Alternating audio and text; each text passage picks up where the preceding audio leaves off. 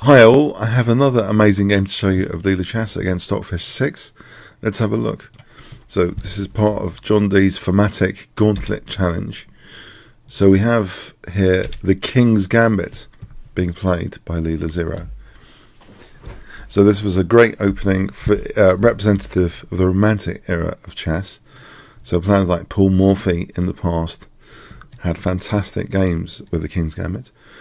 So e takes f4, we have bishop c4. The most usual is knight f3. This is another interesting move, way of treating the gambit. We have d5, bishop takes, queen h4 check, king f1, knight f6, knight f3, the queen goes to h6, knight c3. White has a certain compensation in this particular variation, the way Black's played it. Black's played it to try and cling on, it seems, to that pawn. So bishop e7 is played. We have d4, Black castles, e5, knight g4, bishop b3, c6. It's not that much point to play knight e3 check here. This could be taken. This position here is fine for White. White actually has a quite good advantage there. So we have c6, queen e2, knight a6, h3, with no threat at the moment because of the pinned pawn to the rook. But as soon as the king moves to g1, they'll be unpinning the pawn. Knight c7, knight d1, ready to challenge the e3 square. A very interesting move actually, because also it means c4 becomes possible, and maybe to roll the centre a bit forward. Knight d5, king g1. So this is now unpinning this pawn, meaning this threat is now activated. So this knight has to go somewhere, hasn't got too many squares to go to. We see knight ge3, and it's here that Leela plays. What would you play as White in this position? I'll give you 5 seconds. Okay, Leela plays c4, and this is a little bit like when Nakamura played Michael Adams with a King's Gambit. He played for c4 and a strong centre, and managed to win this rare King's Gambit adventure game he had. So that was at Super GM level, not so long ago. It's on the channel. I'll give a link to it as well. Okay, so anyway, c4, we have knight takes d1, c takes d5, and the point here is White now, after knight e3, getting time to snap on e3 and play d6, so very aggressive pawns. Bishop d8, king h2 now is played, so the rooks are now connected. Hello, hello. Bishop g4, rook he1, so this pawn is very vulnerable.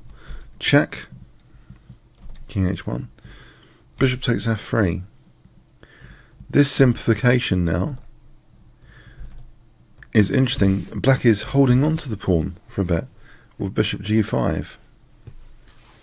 So we have opposite coloured bishops, but this g file might be dangerous as well. Rook g1, bishop f4, and now we see rook g4 prompting g5. Perhaps if the bishop moves back, f4 is possible, and then to round up that pawn. So we see g5, h4, we see h6, hg, rook ag1, threatening rook takes f4, king h7 unpinning. We have now king g2. It would be terrible to take on f4 here, because this pawn is also dangerous on e3. This position, for example, bang, e2, Black has a big advantage. You know, rook g1, rook g8. Yeah. White's got to tread a bit carefully here, clearly. So king g2 is played.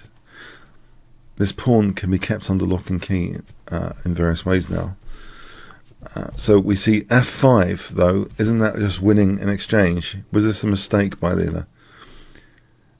So this king g2 here prompts f5. It actually asks for f5. Okay, so is this a mistake or not? Well, of course, white can consider the en passant, but that breaks up the pawns. So what would you play here? I hope you can guess Leela's move. If I give you 5 seconds. Okay. Yeah, just sack the exchange. Rook takes f4. This mass of pawns, look at this mass of pawns over here. As long as black's pawns are not too dangerous. King f1 helps protect against their advance. g8 is under control here from that bishop. We see rook ad8. Bishop e6. So black is tied down. Rook d8. Check. Check. And bishop drops back. There's a bit of toying there. Back to this position. Now bishop c4. a5. King e2. Rook d7. Check. And now here rook h4 with the threat of clearly taking. Or is it? Is it? No, it's not here. This would be very silly. It's not taken. If taking, then king g5. Black has a big advantage after munching the rook. So actually Leela plays a4. Rook d8. Rook drops back. Rook f8. Check. King h6. Bishop e6. So is progress being made? Now this is the start of an aggressive king maneuver. King h5. We see king d3, but white also, Leela also wants to be very aggressive here with the king. If the king can step up to c5 and then d7, king d6, the king will be herding the most dangerous passed pawn in white's position. King h6. d7. So this plan is afoot.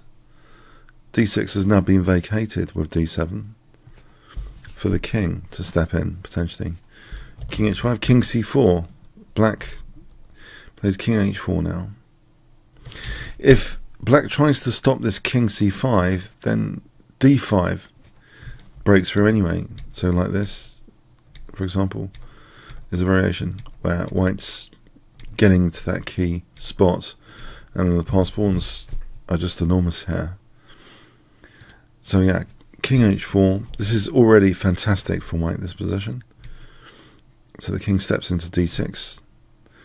Rook f1. b5. That's taken.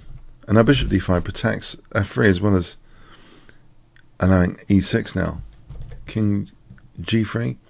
e6. Yeah, the passed pawns are absolutely powerful now.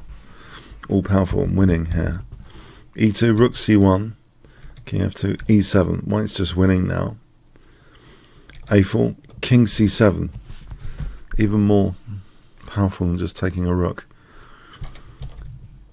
Rook b8. And now taking a rook. Relieving both rooks of duty now, taking them off the board. King e3, and the game ended here. White's just big material up, clearly. An example, bishop c6. White's just going to mop up whatever happens, or just taking here, and then this d pawn would be winning if e1. So yeah, a nice King's Gambit game, and it had some interesting elements thrown into the mix.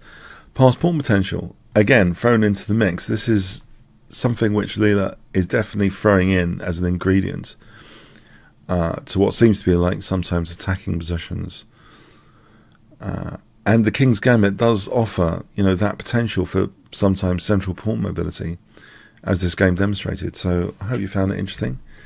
Comments, questions, likes, shares appreciated. Thanks very much.